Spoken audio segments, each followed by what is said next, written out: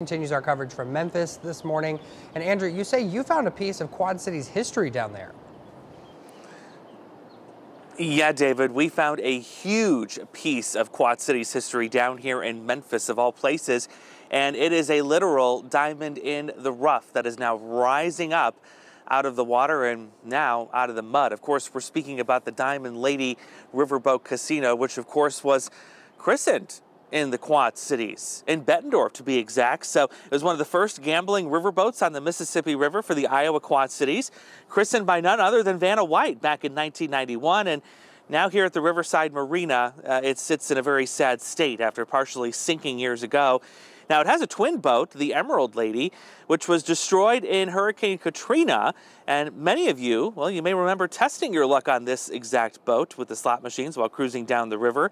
And the owner of the marina, well, she tells me that it's in bad shape right now, but it could potentially float again should those waters begin rising. A lot of people are stealing parts off of it, so it sunk.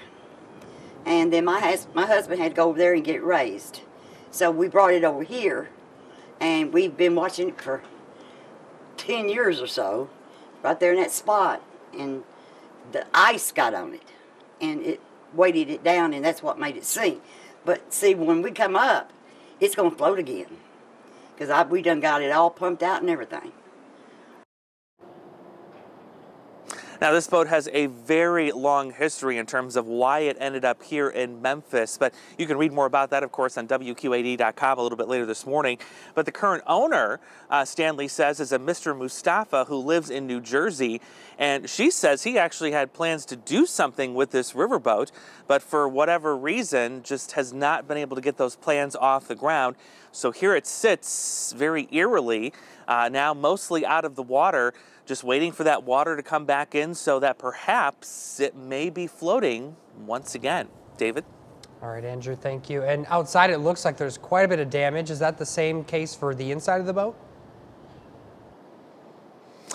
Yeah, we were not able to go inside just for our own safety. We don't know just how sturdy that structure is. I mean, just look at the outside of it. It really gives you a kind of perspective of how much in bad shape it is. But we did find some video online of some folks that have gone in there and done some documentation as to what's left, and there really isn't much.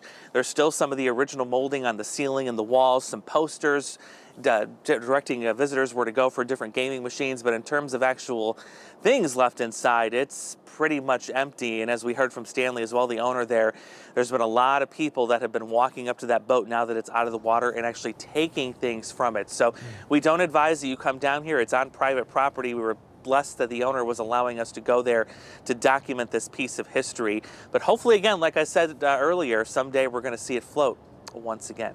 Fingers David? crossed, Andrew. Thank you so much. It is 6:30.